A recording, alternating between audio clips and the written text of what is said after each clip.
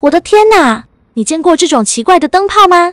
捏起来软乎乎的，很 Q 弹。有个小伙子把它给剪开，发现里面有一枚超迷你的手电筒。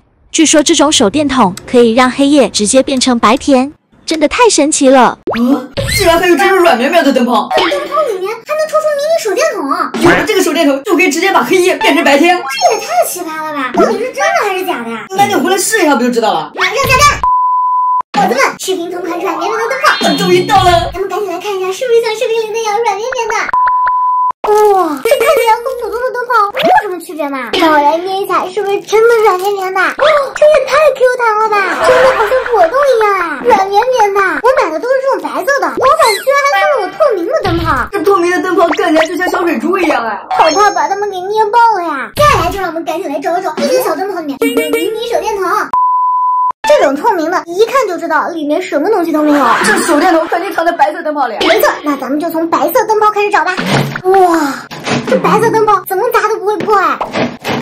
我捡，里面全都是水，不过把水倒完了，里面也啥都没啊，真空荡荡的。再来一个，捏一捏，感受一下，啥都感受不出来。捡。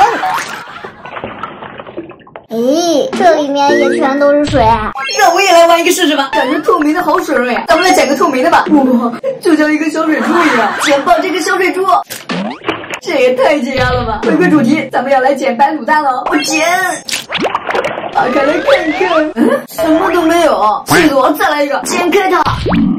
切，还是啥都没嘛！我再来一个。等一下，剩下的这些就交给我了。小卤蛋分水吧！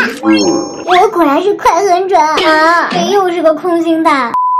最后一个，捏一捏。咦，小伙伴们，这里面好像有一个东西啊！这个赶紧捡开看看。我捡。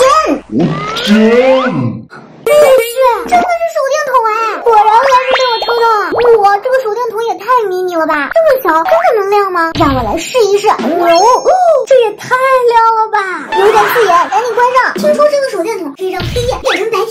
那我们现在外面天黑了，咱们去试试吧。走。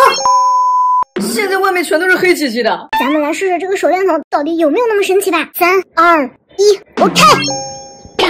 真的变成白天了，小伙伴们，这也太神奇了吧！